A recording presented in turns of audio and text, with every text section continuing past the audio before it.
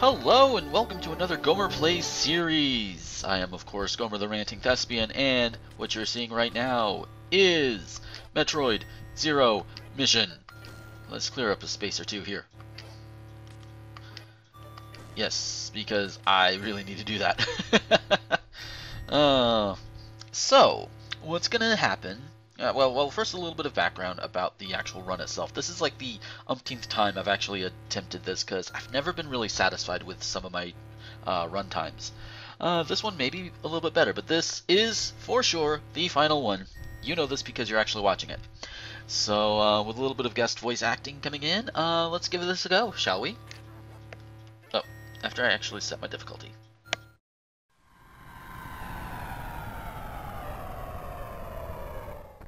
Planet Zebes.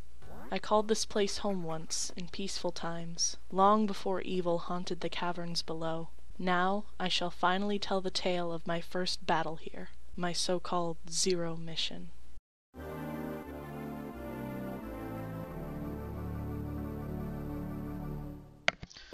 And here we go, we are off. At the time of this recording, I don't know exactly who I'm gonna get to do the voice acting, but whoever it was, thank you.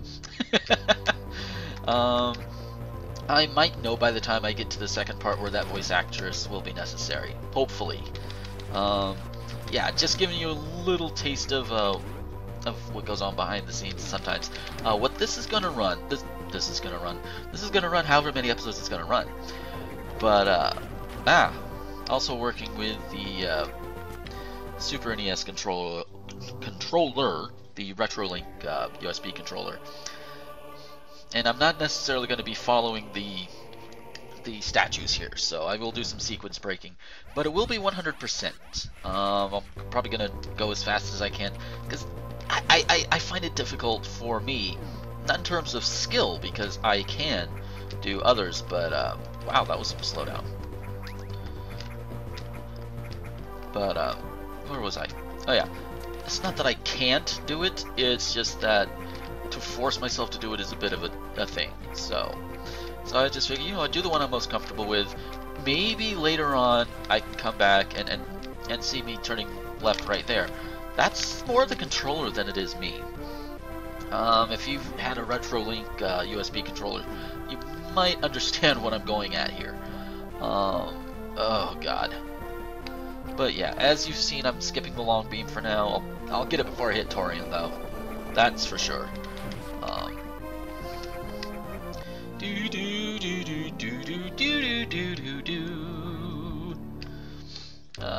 One thing I like about this particular version, this particular Metroid game, are the controls.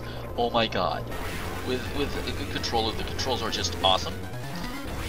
You use the R button to arm your missiles, which makes it so much easier.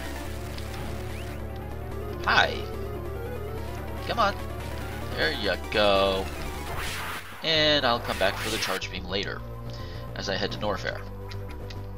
Or maybe when I come back. But yeah, I think it was Miles Luigi who actually has a, I want to say a 9.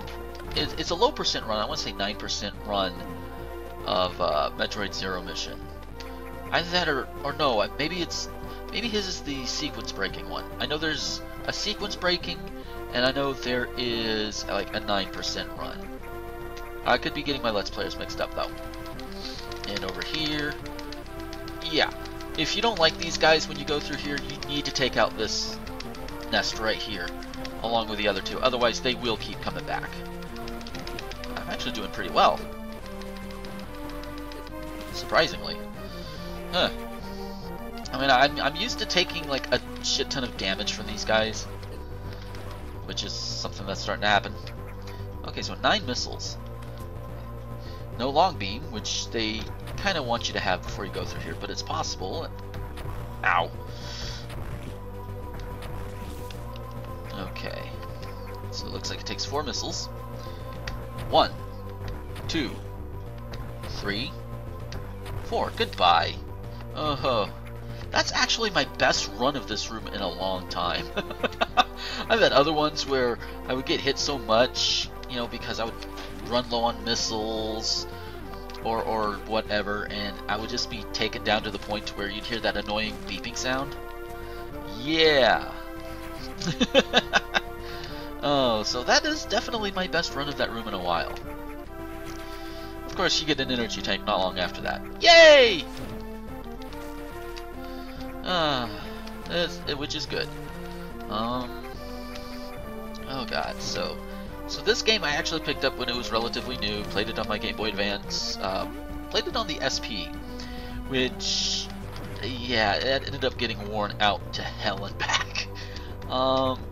Under other circumstances, if I've been practicing for a while, I could probably get it down to maybe 2 hours at most. I think I've run it down to an hour and a half. I don't remember if it's 100% that way, or if it's just a normal run, but an hour and a half is doable, without, even without cheats or anything, if I'm remembering right.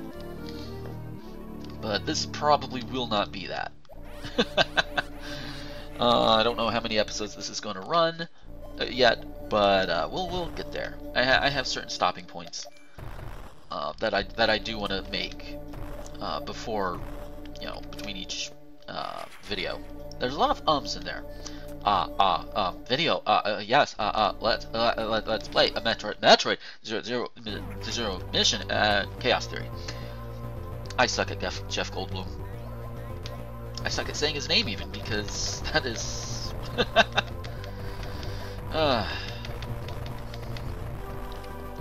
Oh, really? Get over here. Take your punishment, like a bug. There we go. Alright. And of course you just fall right on there. But this is the first new series that I've done since Portal 2. And the day I'm actually recording this is the day Portal 2 goes live. Well, the finale goes live. And one of my followers is like, "Wait, man, that's pretty fast." It's like, Portal is like 7-8 hour game. If you have the time for it, you can do it in one sitting. Well, 7 or 8 hour game for a first timer. So it's longer than the first one, but it's not like insanely long either. In fact, I was kind of hoping there would be a little bit more, but they also have like the community test chambers and everything. So they do have some longevity and replayability there. It's just the story mode, it's not so much. Although I do love all the characters. But yeah, so as you noticed, none of those stupid little bugs came back to bother me, because I did destroy that third one hidden in the wall. Lordy.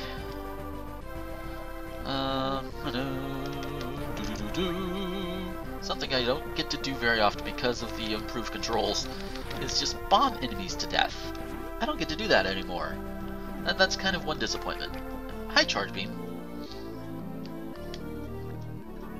Hold B to charge, release to fire. I can do a charge attack. Pseudo little screw attack thingy. And I'm still debating. See, even at this point, I'm still debating. Do I want to do Kraid first, or do I want to do Ridley first? I do know I want to sequence break at least to get the high jump boots.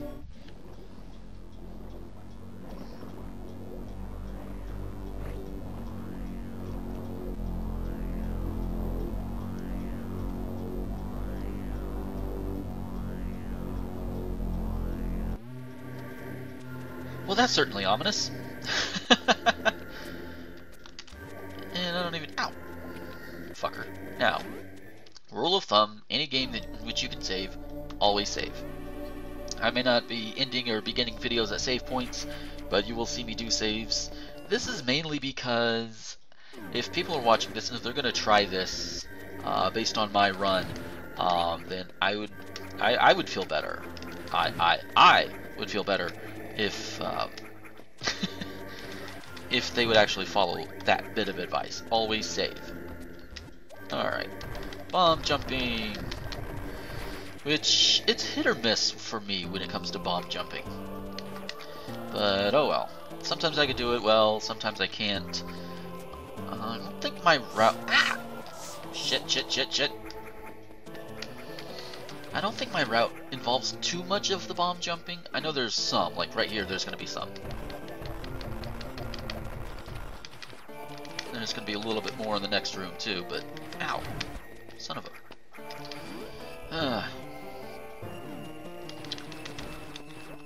So, whoop. Hi.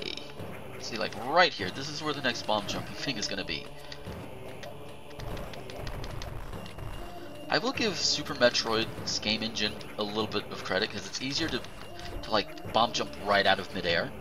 Like you could jump and like, oh god, it's just like you can jump, do this, and then jump back up there and then do the thing in there. It's a little slower in terms of jumping speed. It's hard to explain, honestly. Now, wall jumping, that may be a thing. Which, the fact that I can even wall jump, or even do well at video games at all, is kind of a thing because my left thumb cannot bend normally.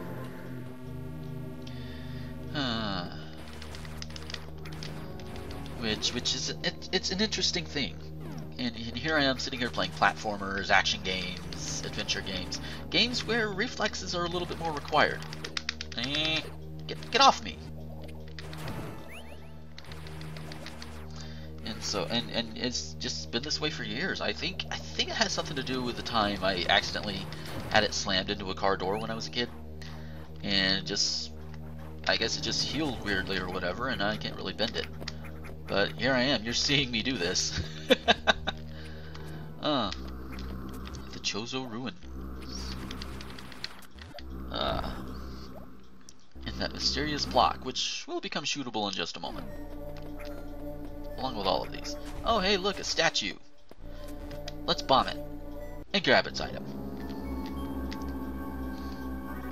Analysis inconclusive. Item incompatible with current suit. Current suit? Wait, you mean to get another suit?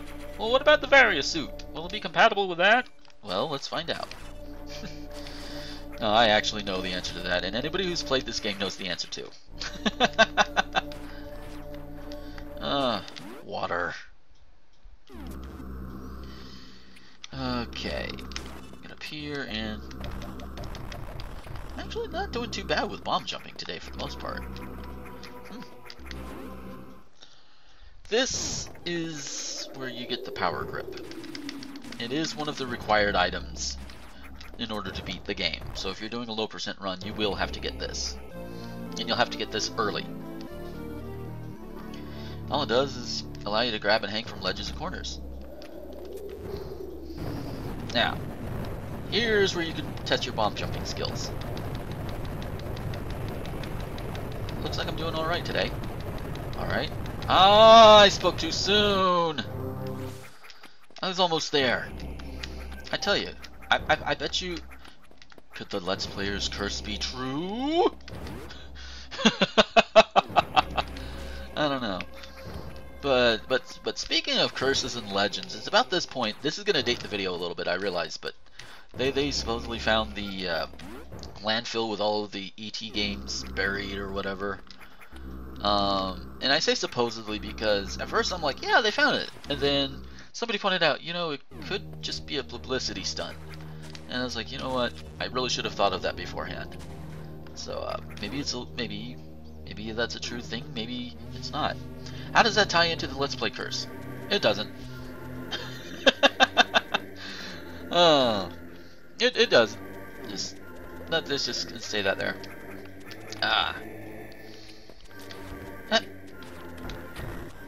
And look at this. I've already got like a maximum capacity of 45 missiles. I haven't even beaten the first boss yet. Which under normal circumstances is good. I mean, low percent runs, you're going to have maybe a minimum of 5 missiles, depending on what items you want to pick up. And again, because, always a good idea, because you never know when you're going to die. And if you end up dying, you go back to the last save point. My odds are I won't die, because I'm pretty good at getting through this without dying. But, just in case something goes wrong, there you go. Oh, and more bomb jumping. Hooray! Now, I can wait to do this until later, but I'm getting it now. There we go. Now see, before the power grip, there's this thing here, which I'll show you which one it is later. But and the way you get rid of it is you get those little bugs that were on me earlier and transfer them to that, and they'll eat it away. However, at that point, there are no bugs, so it's just kind of sitting there, just in your way. You have no way of getting rid of it. You don't have a screw attack to screw through it. I don't even think a screw attack can go through it. But oh well. We're getting the ice beam. That's cold. This beam can freeze enemies in place and you can stand on them. What I want to know is, how the hell does it cancel out gravity? Because you would think, like this Ripper here. Let's look at him.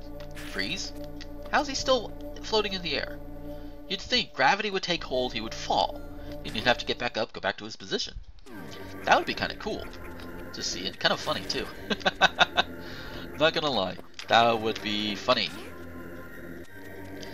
But this isn't exact, and this one too, and that one 3. And a lot of speedrunners I've seen actually skip this one, but I take it because why not? This one is supposed to be sending you, I believe, to the speed booster. And yes. And sit and squeeze. Squeeze me full of your power juices. I think that was a fail, but not the kind of fail I'm thinking of. Ah, get over here. I'm just wall jumping up here, man. Maybe. Oh, hey, look. Missiles. More of them. When you play every Metroid game that I've played, you will not be short of missiles. If you are short of missiles, you are doing something wrong. Or you're purposefully doing a low percent run. Gotta get up here. What?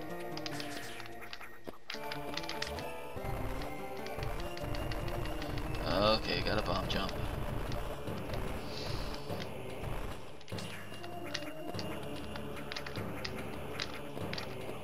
There we go. Yes, one of probably, if you're a big Metroid Zero Mission fan and you've played this a lot, then this is definitely, I would say, one of the most well-known sequence breaks in the game to get down here to Lower Norfair. Yeah, and it's easy to get back up, so it's not like you're stuck down here or anything. And it's still at this point, I could choose whether or not to go and kill Ridley. Can't go too far into certain areas without the Varia suit though, and especially now because, hi, look, how much energy do I have? Oh yeah, 199. So I'm not going to be doing too much with it. Oh. Alrighty. Whoop. We get our jumpers. High jumpers, that is. Increases the maximum jump height and adds morph ball jumping capability. It used to be 2 items. I remember back in my day, both of those things were 2 items. Oh yeah? Freeze, asshole.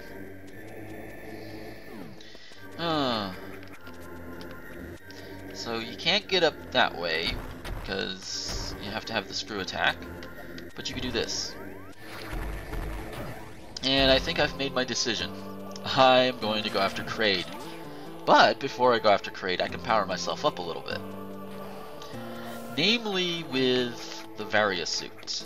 The Varia suit will make the mini-boss in Kraid's area pretty much a joke. At least for the most part. I mean, it can still kill you.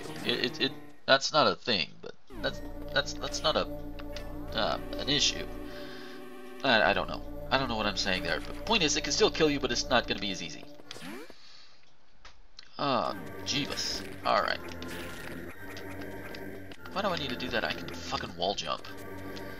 And if you don't want to go down that path with the rippers, there are some bombable blocks that you can bomb on the sides.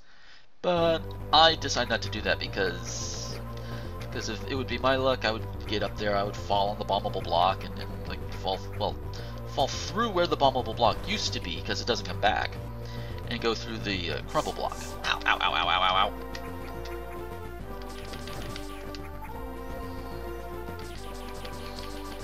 Yeah, for all that hype about the charge beam, I don't use it very often, do I? Oh well. You know, you have power-ups that are like that, and I'm sure at least one or two have their uses, and that's fine.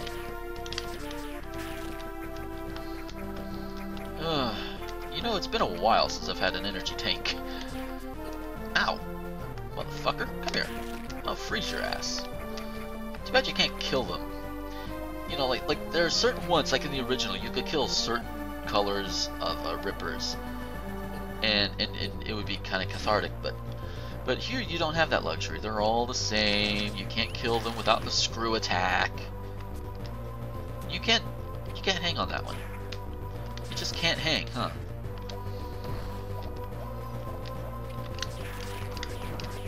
There we go. And I'm probably gonna get hit. No, I'm not. Okay, that was surprising. Whee! But yeah, this thing right here, that's what's in the way in Norfair if you don't get your power grip. And right here is a save point. Now, the save point, of course, save often.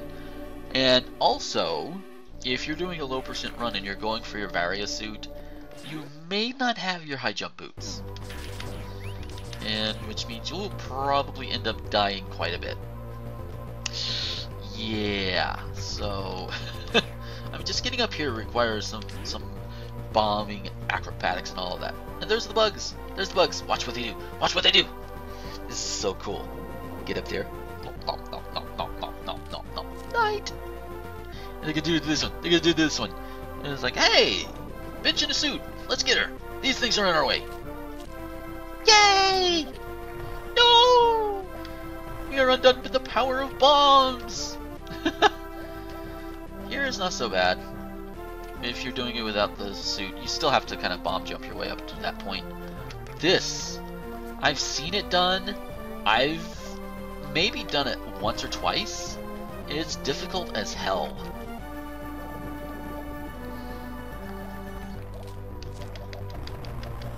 Woo! And you guys can just come along. You'll get off in the door. There we go. The Varia suit. Decreases damage taken from enemies. And you can go in acid and heat. I love how you can go in acid in like heated rooms, but not in lava. Well, I suppose lava would be more destructive than acid. I suppose. Huh. But you still don't have mobility underwater, and the incompatible with this suit message. Notice that it said Varia suit, and still nothing happened. If it's your first time playing, you're like, well, what the fuck? I have a different suit now. Okay, so it has to be a different suit. Oh, yeah. If you've played through it, you know what I mean. And you know what the game means, too. Diet Cola. Used with Ice Beam. You know, I have to wonder, has Samus ever used the Ice Beam to, like, chill a drink or something? That would be one of the most mundane uses of the Ice Beam ever.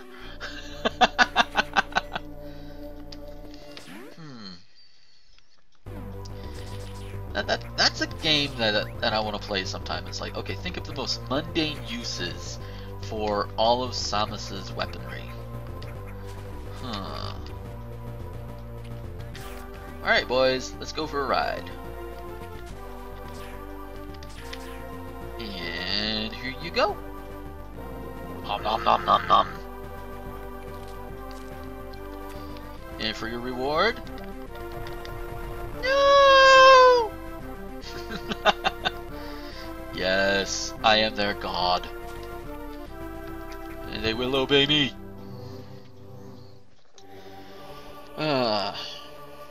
Now where are you gonna send me? You gonna send me down where? The wave beam or something? Probably. That's what it looks like. Wave beam. See, sequence breaking. All sorts of fun. Because I think you're supposed to have the speed booster before this. In fact, I'm pretty sure you are.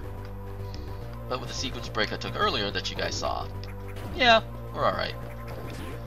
Now you have to go this way because you're not going to be able to go back the other way after you get the Varia suit, unfortunately. But that's okay.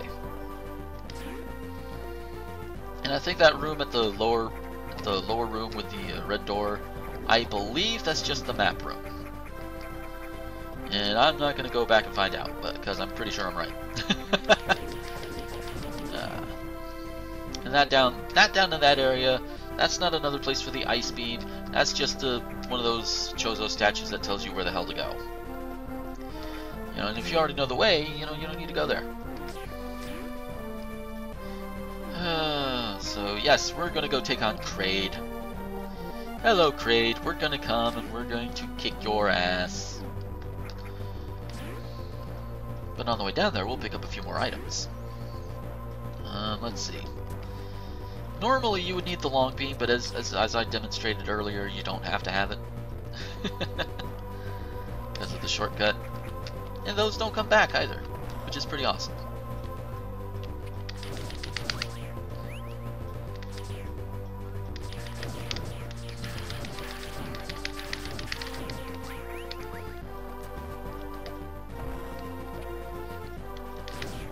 There we go, missiles. And something you're going to see me do once I beat Kraid, you're going to see me get that super missile. I think that's the only one in Brinstar. Sure, just purposefully run into enemies there. I thought smart.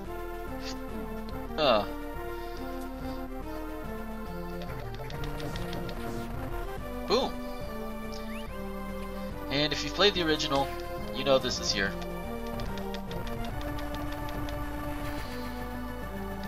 And it always gives an extra energy boost. Now you see why I didn't use that Chozo statue. I didn't need to. Now these, I believe, do not come back. So once they are gone for good. That other bridge, though, does come back. Boom! More missiles. I am just going in loaded for bear. Jeebus.